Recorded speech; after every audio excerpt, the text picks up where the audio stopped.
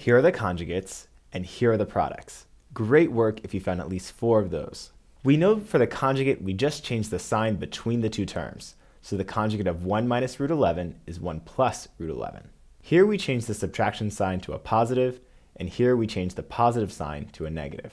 For the products, we want to use our pattern for the difference of two squares. We know the product of two binomials with differing signs will be a squared minus b squared. So we can square a, which is 1 here, and square b, which is the root of 11.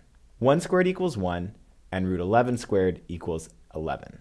We find the difference of these squares, which is 1 minus 11, which equals negative 10. For the second one, when we square the a term, we'll have 9 times 2. We square the 3, and we square the root 2. For b squared, we'll square 2, which is 4, and we'll square the square root of 3, which equals 3. We know 9 times 2 is 18, and 4 times 3 is 12. This gives us a final answer of 6.